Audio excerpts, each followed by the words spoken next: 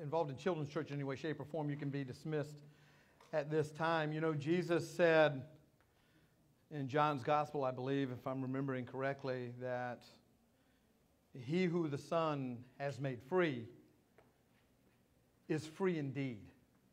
I mean, think about that sentence for just a second. He who the Son has made free is free indeed. If that is the case, if that is in essence what salvation is, it is to free us from our sins. It's to free us from the debt that we owed to God because of our sinfulness. It's to free us from the penalty that we owe because of our sin. If liberty is the reason that God saved us, and it is, as we see in Scripture over and over and over again, let me ask you a question. Why are we as believers so bound and determined then to trade old shackles, oftentimes, for new shackles? Why would we do that? Why would we voluntarily take on things that are not in Scripture, that may have the best intentions? Why would we then turn around and intentionally shackle ourselves back up when Jesus was trying to tell us that when He has made us free, He made us free indeed? Now, does that mean free to sin? Well, Paul addresses that in Romans. You know, should I continue to sin so that grace may abound? God forbid that I should do that. But why is it that we have a tendency to do that? And why is it, does that then lead us to often a lot of believers, way more than I ever wished I could have possibly imagined in my lifetime, that I have met over the years, actually view grace, the single greatest gift God has ever blessed humanity with. Grace. It's by grace that we are saved. It's also by grace that we are supposed to live once we are saved, once we come to faith in Christ. That I have actually met a lot of people, like I said, way more than I care to even admit. A lot of people who actually view grace as controversial. That's the C in grace. It's controversial. It's something to be a little wary of. Not when it comes to salvation. Or they're very quick to say, you're saved by grace. Now live by this. Something other than grace. It's really amazing, isn't it? Let me tell you a story before we get into the message here that happened some years back. In fact, I can probably remember, it's probably 1995 if I'm remembering correctly. So it goes back a few years. I had just graduated from seminary. I was in the upstate of South Carolina. I was sitting in the driveway with a guy who was a pastor friend of mine, really more of an acquaintance. We really didn't know each other all that well. We were doing some things together. But anyway, I was with him, and he was driving me home back to my house. And then, of course, it was South Carolina in the summertime, which is a lot like Florida in the summertime when these storms come blowing up out of nowhere. So we pull into the driveway, and this torrential rainstorm just blows through. So instead of me getting out and rushing into the house and getting all soaking wet, we sat there and waited for a minute because we figured it was going to pass after a few minutes, which it did. But it was the conversation that took place inside of that car that I have never forgotten. 1995. And I've never forgotten that conversation. We were sitting there talking about a lot of different things. Obviously, we're two seminary graduates, we're two theologians, all this, whatever terminology you want to use.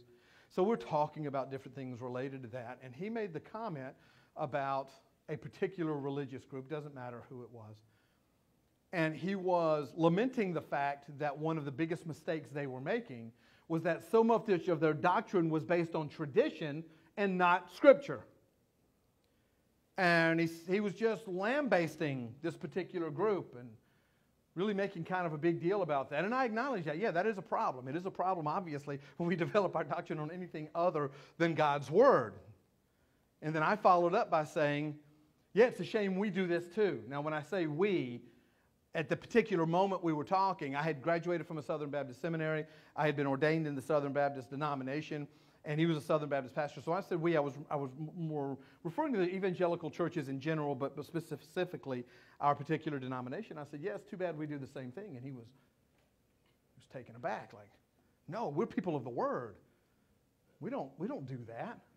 We don't put these extraneous tradition-laden burdens on people. We just do whatever the Word says. And I said, oh, okay. All right, well, let me ask you a question. And I was not trying to be confrontational. It was a very calm conversation. I just wanted to ask a few questions and see what his answer was. I said, okay, you're the pastor of church. Tell me how somebody becomes a member of your church. I'm just curious, how if I came in tomorrow and I came down front, and I said I wanted to be a member of your church, what would happen after that? He said, well, we would talk to you to make sure that you're a believer, as best as you possibly can, obviously. We would try to see if there's a moment in life that you came to faith. Okay, sure, yeah, that's good. I'm good with that. And we have this little class we go through. It gives you a chance to ask questions about the church, about doc. Great, yeah, sure. I'm on top of that. That sounds really good. We would ask you to come down during the service, at the end of the service, and we will present you from there. Yeah, I'm all good for that. And if you haven't been baptized, you're going to need to be baptized. Okay, sure, I got that. I see that. And if you have been baptized before, then we'll have to talk about that a little bit. And I said, okay, so let me give you a hypothetical situation. Let's say that someone in your congregation has been baptized, but it wasn't by immersion, but it was a believer's baptism. It happened after they were saved. It wasn't infant baptism. We're not counting that. Let's take that completely off the table. I said, what happens? By the way, this happens on a fairly regular basis with people who change denominations or go from one church to the other. If somebody came to you and said, I'm a believer and I was baptized, but it wasn't immersion, would you let them join your church? No, they'd have to be rebaptized. Okay. All right. Well, let me ask you this. When you're teaching Scripture about baptism, and you're talking about it from a theological standpoint, and you're talking to your congregation, do you teach them that you have to be baptized in order to be saved, in order to be able to get to heaven? Oh, well, no, because the Scripture doesn't teach that. Yes, you're right. The Scripture does not teach that you have to be baptized in order to get to heaven. Now, don't get me wrong. I would have a serious problem with someone who really claimed to be a believer and said they did not want to be baptized. And I have never come across someone like that in all the years I've dealt with it. I've never met anybody. They may be a little wary if they're afraid of water, about being immersed or something, but I've never met anybody who just said, I'm a believer, forget this baptism stuff. I've never met anybody who's done that. I said, let me ask you another question. Let's say you had somebody in your congregation who was not a member of your congregation, did not want to be a member of your congregation, got saved during the service, and said they wanted you to baptize them. Would you baptize them if they were not going to become a member of your church? Oh, no, we wouldn't do that. We tell them to go find a church and be baptized there. I said, okay, so let me see if we got all this information floating around out here. So let's try to really narrow this down. What you're saying is that you teach your congregation that you don't have to be baptized to get into heaven, but you do have to be baptized to get into your church. Is that in essence what we're saying? And you got them when there's nothing but silence after that. I said, you see the problem with this? We're linking baptism with church membership. Find me one passage that you can even proof text to make it seem like in order to be able to join a church, you have to be baptized in that church, and then that's the rule and regulation in order for you to become a member of that church. I challenge me further. Find me a passage that even talks about church membership in the first place, specifically mentioned in Scripture. You can find some passages that maybe go there, but linking baptism with church membership is not biblical. I'm not saying it's anti-biblical. You know there's a difference between being non-biblical and anti-biblical. I said it's just non-biblical. The Bible doesn't talk about that in any way, shape, or form. So you're saying you can get into heaven without being baptized, but you can't get into my church, right? Is that in essence what you're saying? I said, you see the problem with that, right? And he said, yes, I do see the problem with that. I said, you see that's a burden that you're placing, an extra biblical burden you are placing on someone in the context of living out their Christian life in grace. You see that, right? Yes, I do see that.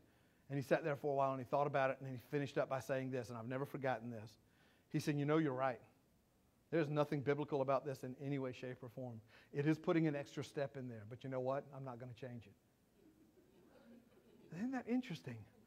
Why would a pastor, a learned person of Scripture, look at something like that, know that they were biblically wrong, that when they were standing up there and telling their congregation that they did not have the force of Scripture behind it? Because I have a really simple rule whenever I communicate the gospel or any part of the Scripture to people. I don't say, thus saith the Lord, if the Lord didn't, thus saith it. Right? I'm not going to I will tell you where the Bible is very clear and specific on something, and I will tell you where it's not very clear and specific on something. The problem is, as human beings, we don't like non-clear, unspecific things. And so we have a tendency to fill them in with a whole bunch of rules that have nothing to do with Scripture in any way, shape, or form. Again, let me clarify. I'm not saying it's anti-Christian, or anti-biblical. That's not my point. But it is non-biblical. But when it's spoken from up here, it has the force of Scripture behind it. So when he says, you got to be baptized, you got to be immersed baptized. Oh, by the way, please, don't misunderstand what I said. Remember I told you grace is controversial? Okay. Anytime we talk about this, people kind of get the wrong idea. This is not a sermon. I am not saying anything about immersion baptism as opposed to any other kind of baptism. That's not what this is about. It has nothing to do with immersion or non-immersion. It's the idea of, do we as believers really trust that God wants us to live in grace, or do we not trust His Word and say, I got to fill in the blanks and add a bunch of rules in here that have nothing to do with what God said in any way, shape, or form, but it just makes it a little clearer. That's shackling people. Jesus suffered on a cross to set me free, to give me liberty. Not free to sin, it's the exact opposite, the freedom to not sin anymore. He not only saved me by grace, He now wants me to live in that very same grace. But every single time I place a well-meaning, well-intentioned rule that says, if you're a believer, you have to, or if you're really a Christian, you will do this, or you will not do this, and it is not connected to Scripture in any way, shape, or form, all I am doing to you is shackling you. One set of chains was taken off, I'm trying to put another set of chains on you. Now, I may think those chains look like gold, but they're still chains. What is it that drives us to do that? Why is it that we're so readily able to talk about being saved by grace, but get so terrified when we're actually talking about living by grace? That's what we're going to talk about here this morning, because that's the reality of where we are.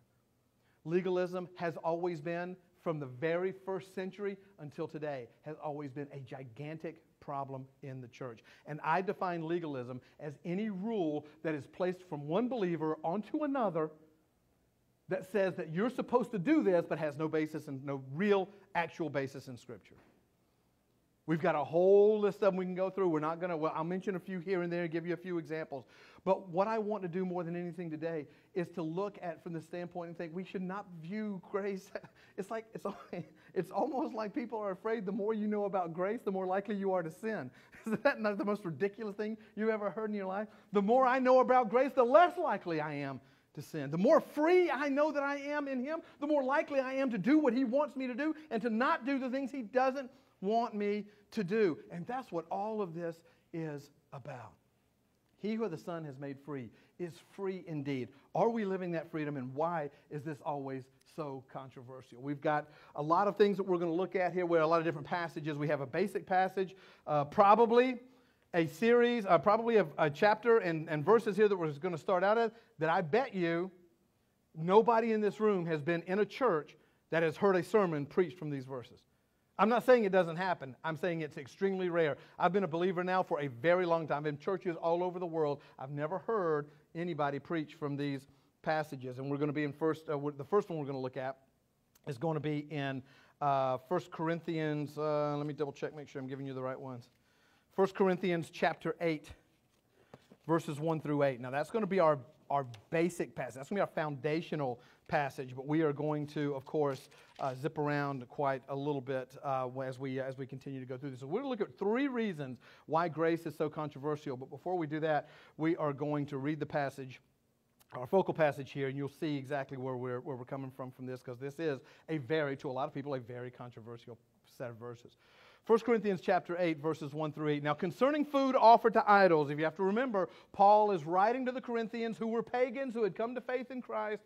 They still had to buy food. When they went to the market to buy food, the food they were buying were for animals because they lived in a pagan culture. The food they were buying were animals that were part of the sacrifice to a pagan god.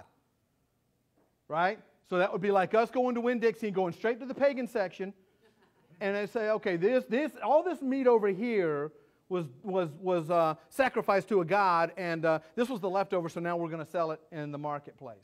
except they didn't have the luxury of sections. Every person they bought meat from that was going to be the case. And so as new believers, they're thinking, oh my goodness, can I eat this meat?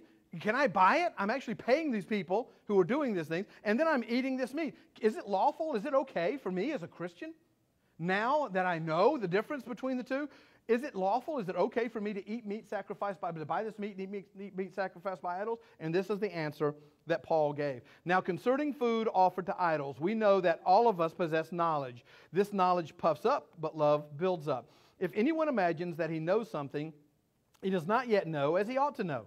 But if anyone loves God, he is known by God. Therefore, as to the eating of food offered to idols, we know that an idol is no real existence, and that there is no God but one. For although there may be many so-called gods in heaven or on earth, as indeed there are many gods and many lords, yet for us there is one God, the Father, from whom are all things and for whom we exist, and one Lord, Jesus Christ, through whom are all things and through whom we exist. However, not all possess this knowledge, but some through former association with idols eat food as really offered to an idol, and their conscience, being weak, is defiled. Food will not commend us to God. We are no worse off if we do not eat, and no better off if we do. And if you know the rest of that chapter, he goes on to say, but be careful not to make your brother stumble, and all the other things that go along with that. Now, you might say, great, I now know the answer to the question, should I go and eat meat sacrificed to idols? That's really going to make a lot of headway for me here in the good old 21st century in the United States, where we probably are not going to be eating meat sacrificed to idols, would be my guess. So, obviously, if we hold it to that, its strict interpretation, then that passage means absolutely what to us? Nothing. It means nothing to us if all we're looking at it is that it's talking about idol meat. If we look at it, though, in the way that it's intended, the idol meat can then be substituted for anything that's not directly covered by Scripture. It is that matter of grace that we apply to these decisions. Let me ask you something. Are there some things in the Scripture that are crystal clear? Do not do this. Yes. Are there other parts in Scripture that are crystal clear that says, do this?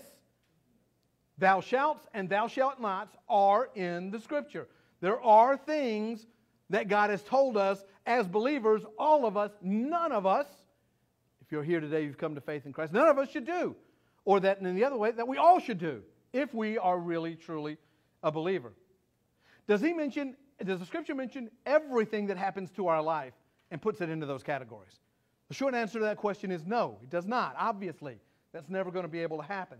So God wants to give us some understanding about it. So, for example, if we're talking about something being a matter of conscience between believers, I can't say it's a matter of conscience for me that I shouldn't commit adultery, but I can't tell you to go out and commit adultery.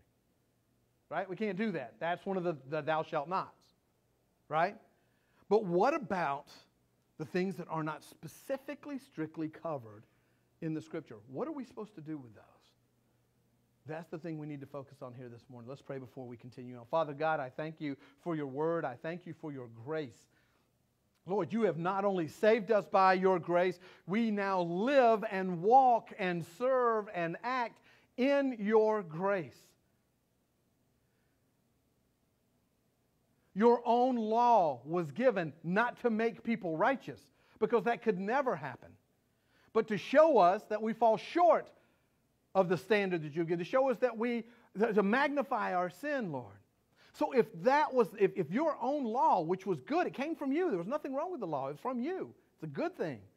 But if we understand that even those laws and those rules could not perfect us, could not make us better, how in the world could we think that any other rule that we could come up with after we're saved, not related to your word, could make us better or to make us closer to you? Lord, I want your grace to be seen for what it truly is. And what it truly means for us to be able to live our lives on this planet until the day you call us home. To be able to live in grace that can only come from you and that can only come from your word. For it's in the precious name of Jesus I pray. Amen. So let's look up front here at at least three reasons why grace is often considered controversial. Reason number one, grace is often considered controversial because it requires us to free people when it is not in our nature as human beings to free people. That is, in essence, one of the things that makes it so difficult for us. You know, I've told you many, many times before, one of the biggest mistakes that we can make in reading God's Word, especially when we're reading those moments where a great miracle takes place, that sometimes we get tunnel vision when we're reading that particular passage. And we're so focused on the miracle that we forget to look at some of the teachings surrounding the miracle. So I would say, go to one of your favorite miracle stories in all the Scripture. Read the part about the miracle, but read what comes before it and read what comes after it and see if you see anything that maybe you haven't seen before. And probably one of the greatest miracles that God ever did, one of only a few times, 3 times, I think, that He actually raised somebody from the dead, is the story of Lazarus in John chapter 11. And everybody knows the story of Lazarus. Everybody probably knows his sisters' names, Mary and Martha. Everybody probably knows how long he was dead. He was in the ground 4 days. Everybody knows some of the amazing things that Jesus said. That chapter is one of the most incredible chapters in all of Scripture. I am the resurrection and the life. He that believeth in me, though he were dead, yet shall he live. How cool is that, right? One of the coolest things Jesus ever said. That was in that. And then, of course, the greatest words that he spoke during that entire time period. 3 words. Lazarus, come forth. And we see that a guy who was in the tomb for 4 days gets up and walks out of the tomb. And man, when that happens, our brain, when we're reading the Scripture, I will tell you this, our brain will cut off after that passage. When we read that is not the end of the story. There is so much, there are 2 verses down there we're going to read here in John chapter 11 that are extremely important to understanding what we're trying to say here this morning. And that goes back to verses 43 and 44, just after, we'll read 43 and 44. And when he said these things, he cried out with a loud voice, Lazarus, come out. Or in this version, come out, and obviously the King James, come forth. And I'm telling you, 9 times out of 10, when we're reading this, our brain will cut off when we read that passage. We'll might read the next one, but we're so enraptured by what just happened that we're going to miss something extremely important here in verse 44. The man who died came out with his hands and feet bound in linen strips. Think of a mummy.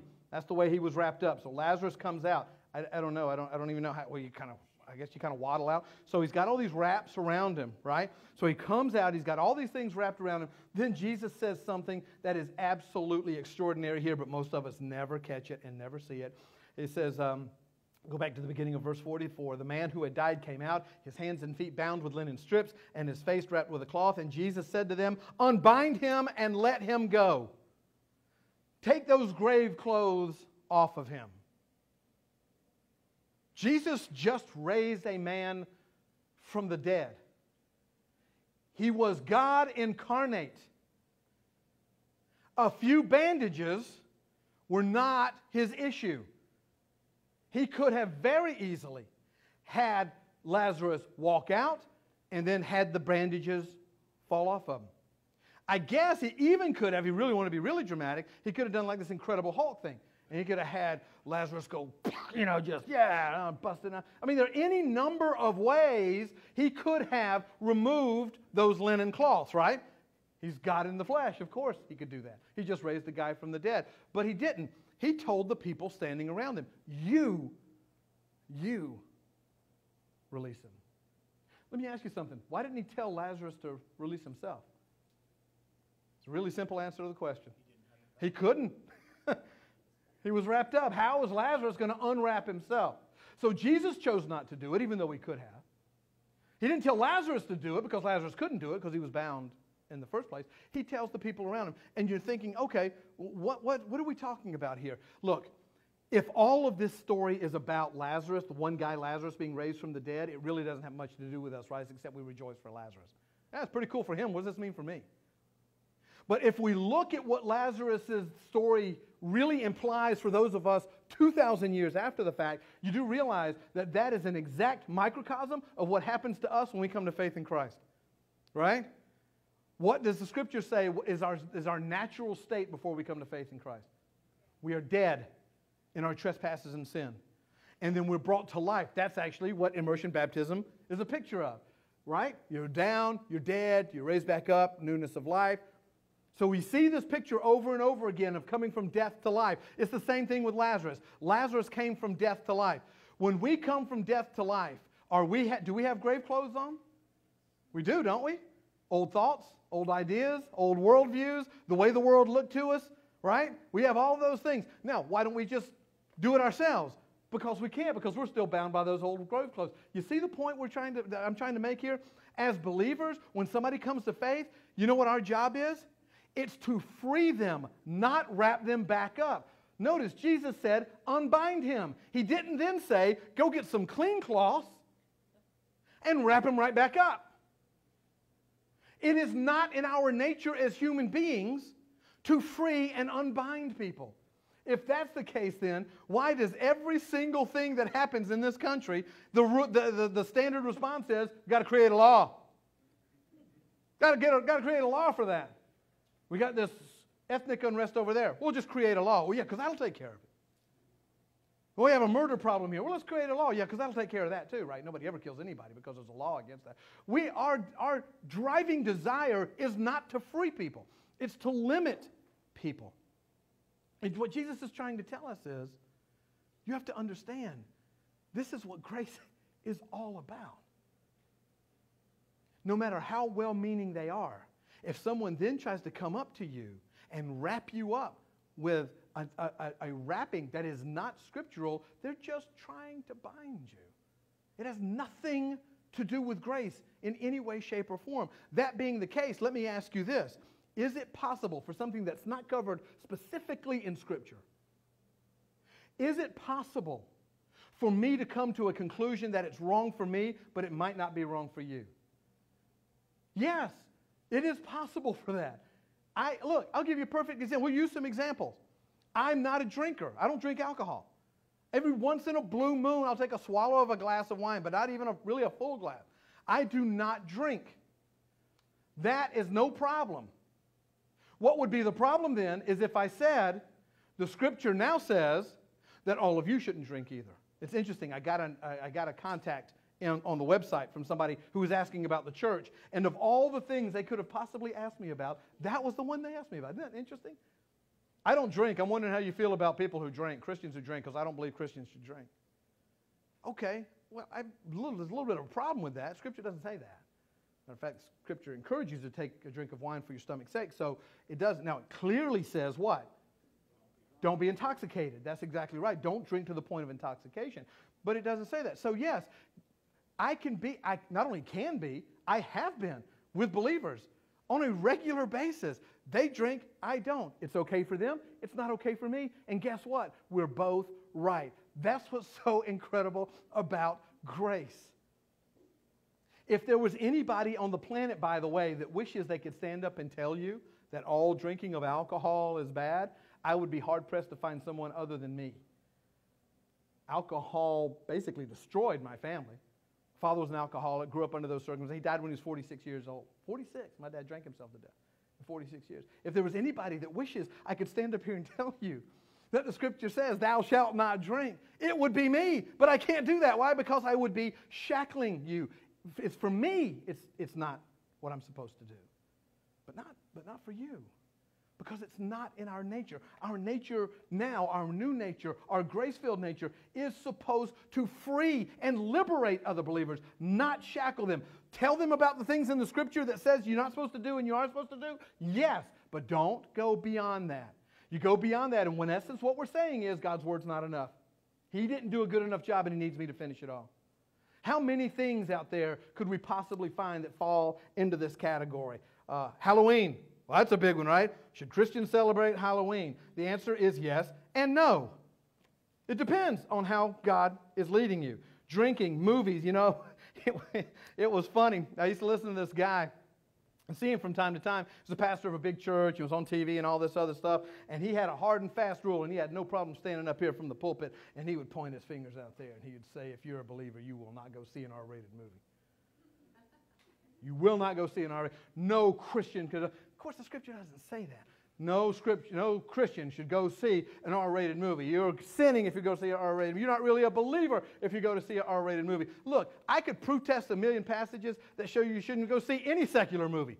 I mean, if you want to play that game, well, you know, don't go see R-rated movies. And then he came up with a problem, though. In 2003, he came up with a huge, huge problem. A movie released that was called The Passion of the Christ. And that movie was rated? Oh, and you know what he said? I know I've told you never to go see an R-rated movie, but now I'm telling you go see this R-rated movie. I'm thinking, man, just give me your number, and I will call you about every movie. How about you can be the clearinghouse? I'll just dial it up. Hey, I'm thinking about going to see Mulan. Oh, no, don't go see Mulan. Okay, all right. You can't. Why would we do that? Why would I take that next step to shackle another fellow believer when what God wants me to do is to release them and to free them in the liberty that He has given us? These last two we're going to go over real quickly because I went over that one a little longer than I wanted to, but we'll wrap these up here in the next few minutes. Number one, the number one reason why grace is controversial is because it requires us to free people when our nature is to do the exact opposite. The second reason why grace is controversial, because we believe simply that rules are easier. They're just easier. So Paul wrote 1 Corinthians 8, 1 through, I don't know, what is there? It was the total number of verses in that. 11 or 12, whatever the case may be. In answer to a question, the Corinthian believers had reached out to him about this question about idol meat. Do you realize that could have been the shortest chapter in the entire Bible? All Paul had to do was say what? Or no. No. That's it. Romans 8, 1. Shortest chapter in the Bible. No. It would have been really easy just to say, no, don't eat that meat sacrifice. But he didn't do that. What did he do? He used it as an opportunity to explain grace to us. And anytime we see more of grace, that is a very, very good thing. 1 Corinthians 8 is one of my favorite chapters in all of Scripture, and it didn't even have to exist if all Paul was worried about was just saying, look, I don't care about all this stuff. Let's just say no and be done with it. But he knew that wasn't what God wanted. And we see this again in an extraordinary interaction between Peter and Jesus in Acts chapter 10. So in Acts chapter 10, verses 9 through 15, let me read this to you. I want you to listen very carefully. You guys have been here for a while. You've heard me mention this passage often because it is extremely important for us to be able to understand this. The next day, as they were on their journey and approaching the city, Peter went up to the housetop about the 6th hour to pray, and he became hungry and wanted to eat something. But while they were preparing it, he fell into a trance and saw the heavens opened and something like a great sheet descending, being let down by its four corners upon the earth. So you see the point, he was praying, he's seeing this vision of this big giant white sheet. In it were all kinds of animals and reptiles and birds of the air. And there came a voice to him, "Rise, Peter, kill and eat." But Peter said, "By no means, Lord, for I have never eaten anything that is common or unclean." And the voice came to him again a second time and said, "What God has made clean, do not call common." And we'll finish up with 16. This happened 3 times, and the thing was taken up once into heaven. Now, one of the things we have to make sure we understand here, Paul was a Jewish person who followed the dietary food laws that were outlined in the law. But in Mark chapter 7, verses 18 through 19, Jesus made all animals clean. Peter was there. He heard him say this. Jesus said, it's not what goes into a man that defiles them, but it's what into a person that defiles them, but what comes out of a person that defiles them. And it says in that passage, by saying this, Jesus made all animals clean. So there were no such thing as clean or unclean animals. Now here's the interesting thing. First of all, Peter knew that because he was there with Jesus when he said it. Second of all, he recognized the voice as being Jesus because he calls him Lord. So Jesus is telling Peter to do something. I want you to think about this for a second. This is the danger in all of this. But everybody thinks about legalism as just this kind of harmless quirk that some believers have. No, it's heresy that will lead people further away from God. The sooner we understand that, the better off we're going to be. So here's Peter, who hears Jesus' voice. And Jesus actually tells what I wouldn't long to actually hear, the audible voice of Jesus. I would love to hear that. I know we will eventually, but I'd love to hear it now. To hear that. And he says, he points to those animals and he says, get up, Peter. I want you to kill one of those animals, and I'll kill those animals, and I want you to eat them. And what does Peter say to Jesus? No. No. And what reason did he give for saying no to Jesus? Because it's against the rules. Isn't that extraordinary? You see how dangerous this can be when we place rules that are not biblically based on people, no matter how well-intentioned they might be. And I've heard all kinds. Look, when I was in the good old days, when I was a kid, I was saved when I was 20. I was still a kid. You know, the older I get, the older somebody has to be, can still be a kid. Right? I guess when I'm 80, I meet a 60-year-old. What you doing here, kid? You know, I think it's... So I was a kid. I was 20 years old. And I'm sitting out in the congregation, and I remember hearing pastors say, if you're really and truly a Christian, you'll dress the right way when you come to church. It's only one day a week. And this is a very important time. You should be wearing a jacket, and you should be wearing a tie. Well, that one didn't stick, right? I mean, I don't know where that guy is now and how that works out. I've had people tell you that, back in the old days, man, a lot of you guys remember the old days. Back in the old days, it was Sunday school, Sunday morning worship service, church training, the Sunday evening service, Monday night visitation, and a Wednesday night service. And you were expected, by the way, to be at all of them. You better be in your place. You're not really a believer. If you every time the doors open, you were supposed to be here. That's not scriptural in any way, shape, or form. I remember one dear sweet lady years and years ago when she heard that some churches were going to having services on Saturday night, and she said, oh no, we can't do that. And the pastor asked, why? Why can't we have a worship service on Saturday night? She said, because we need to do what the Scripture says. And he said, oh, cool, what does the Scripture say? We need to go to church on Sunday morning, Sunday night, and Wednesday night. Isn't that interesting? The early church didn't even meet on Sunday. Not for a while. They met on Saturday. But that's not in there. But she had convinced herself that rule was actually in there. You know why? Because it's easier than grace. It's simpler, or so we think. But what happens when we start going with the rules instead of actually applying grace to them? It's the reason, guys, I hope you understand this, that when we talk about the law and grace, the law in the Old Testament and the grace in the New Testament, I don't want you to ever get the idea that the law was bad. It wasn't. God created it, and He can't create anything bad. It was good. We just misunderstand, a lot of times misunderstand the reason it was given in the first place. The reason the law was given in the first place was so that we would know we would never be able to keep it, and we would need grace. So even the law was pointing to grace. So in other words, God's own law was unkeepable in order to have righteousness being bestowed upon us, but we think our rules, we can keep those and have righteousness bestowed upon us? It's insanity, isn't it? It's crazy that we will do this. Because we think it's easier, but it's not easier. And I think it's Isaiah where God says, you honor me with your mouth, but your hearts are far from me. That's the essence of extra-biblical rules. Because if we go by rules, if you go by laws, there are two very important aspects of laws that we have to understand. It will never happen. It will never change. It will always be the case. When you have laws, you are going to have at least two very important things. One is lawyers. And the lawyers end up becoming more important than the word themselves. So then you end up going to a person who will tell you, you can't do this and you can do this. Right? Scripture says in the Old Testament, remember the Sabbath day to keep it holy. And then does what? Doesn't explain what that means. So we have to come up with a bunch of rules that explain what that means. Okay, well, what's considered work? Well, who do we see about that? We see a person now. We no longer seek out God's word. We go to that person. So the lawyer then is the one who tells us you need to do this and you need to do that. And the second thing that always goes with the first one, because they go hand in hand, if you're going to have laws, you will have loopholes. You will find a way around that law if you really and truly want to. That is our nature. So you can technically keep the law while spiritually disobeying it, which is what he meant when he said, you honor me with your mouth. You're saying these things, and you may be actually doing some of them to a certain extent.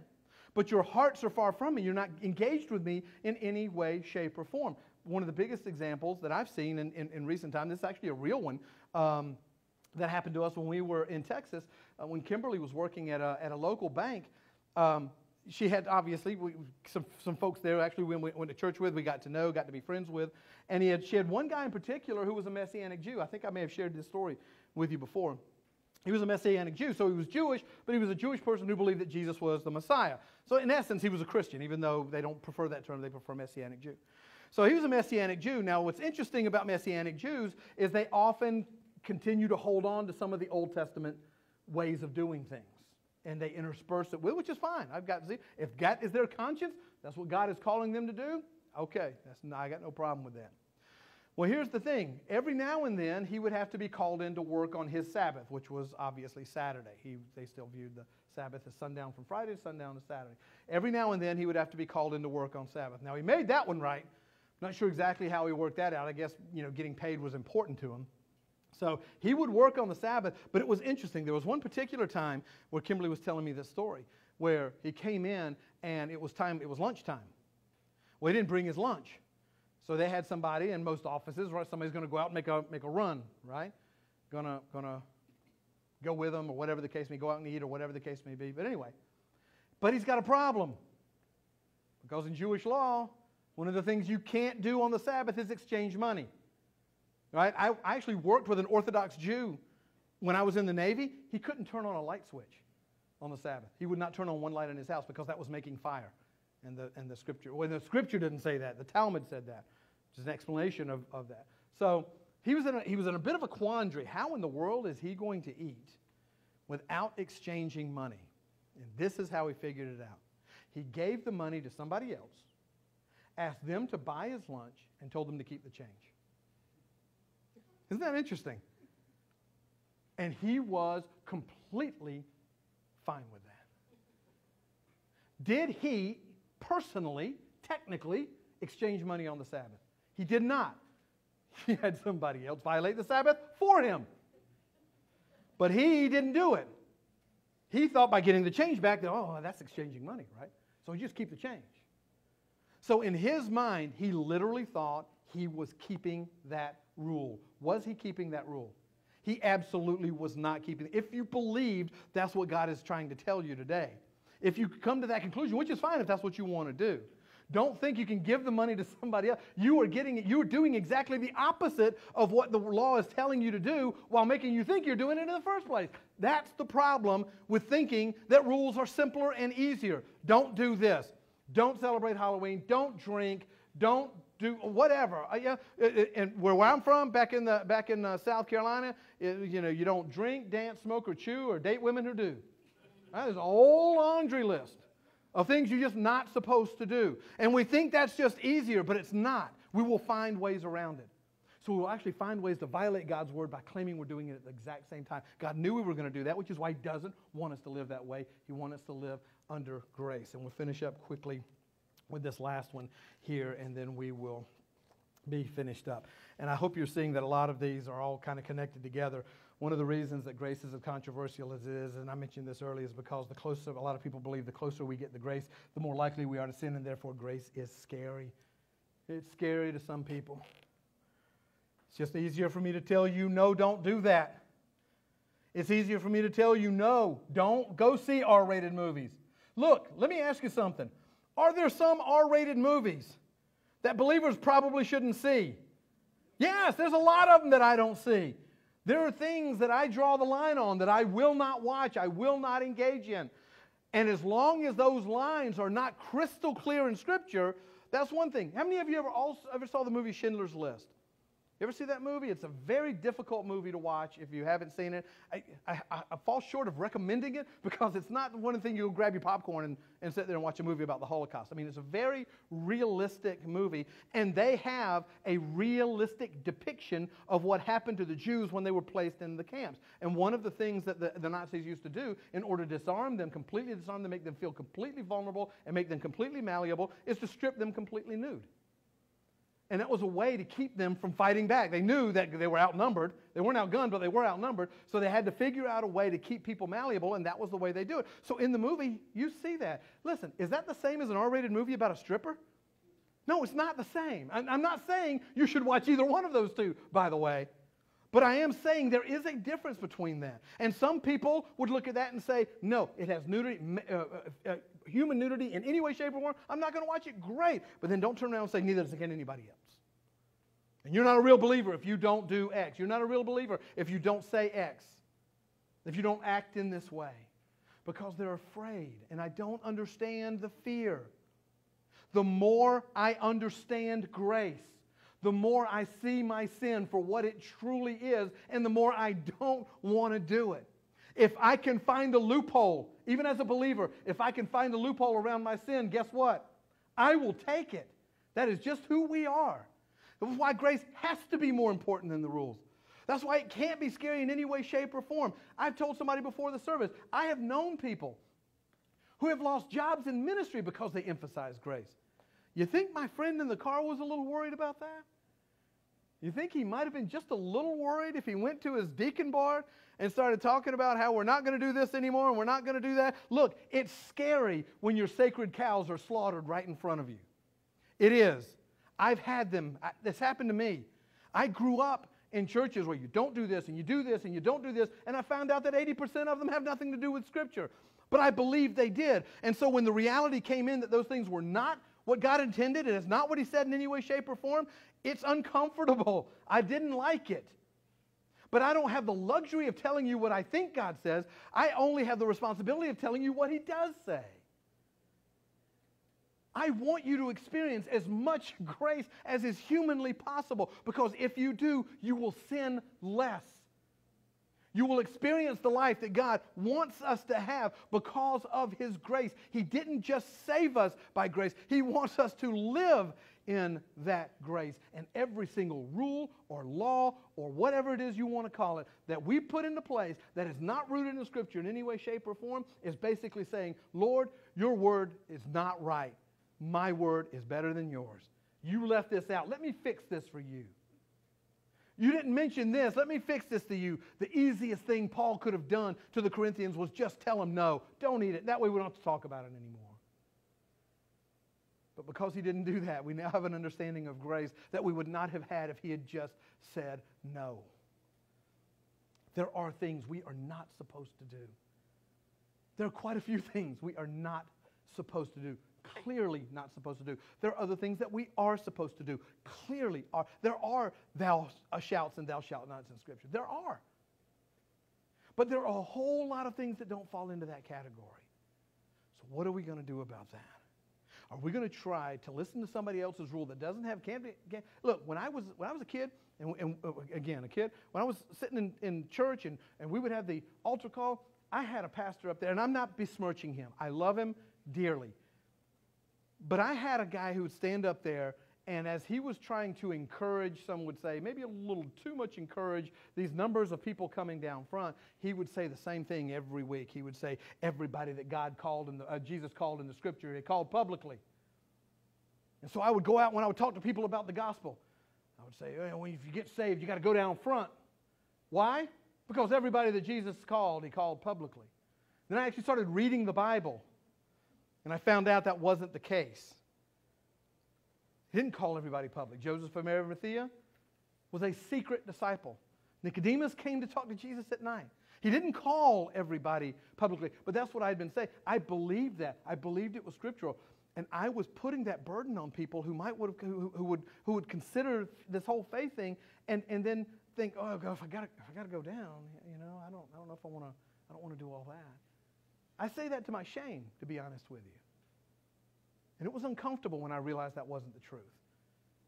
I didn't want it to not be the truth. I liked it. It has a great ring to it, doesn't it? Anybody the Lord called, He called publicly. So everybody needs to come down publicly. Oh, of course, that's not true, but you see the point? God saved us with His grace. Now He wants us to live in that grace, not shackled, not chained by anybody else or ourselves, but to only live in the grace that He has given us. Let's pray. Father God, I thank You. I thank You for Your grace. I thank You for Your love. I thank You for Your mercy and Your salvation. Lord, I am overwhelmed at what You have done for me and what You continue to do for me. I am overwhelmed at what I see You do in the lives of others. Lord, I know that if, as believers, when we come to faith in You, we have no problem acknowledging the fact that we have come to You only by Your grace. But then as soon as that event is over, that deal has been sealed, for lack of a better word, we have a tendency then just, Lord, to shift into a bunch of rules that some may be related to Your word, but so many are not. You freed us to be able to live in the grace that You saved us with. And that grace gives us the ability, the more I understand Your grace, the more I see it, the more it is embedded in my life, the more blatant my sin becomes, the clearer my choices become. I then have the ability to choose the things that edify me, to choose the things that don't humiliate non-believers or even other believers who see things differently than I do, the ability to love and guide and bring those people along in the same way that You have sent people in my life to bring me along. As believers in this room here this morning, for those of us who are saved, for those of us who have received Christ as Lord and Savior, may we always seek to unbind our fellow brother and sister and not rebind them with things that You have not intended for them in any way, shape, or form. And we only do that by knowing Your word, what it really says, not what we want it to say, not what we hope it says, not what we think it says, but what it actually says. May we be a people who unbinds our fellow believers. For those of you who might be here today who are not saved, who have not received Christ your Lord and Savior, I pray that today would be the day that those wraps will begin the process of being unbound, that you would receive Christ as your Lord and Savior. And receive the grace not only that He will save you with, but that He will give you to live with from that time forward until we hear on that final day, well done, good and faithful servant. Lord, I thank You. I thank You for everything You have done for me, everything You are doing for me now, and everything I know that You will do for me. And I thank You for Your grace. For it's in the precious name of Jesus I pray. Amen.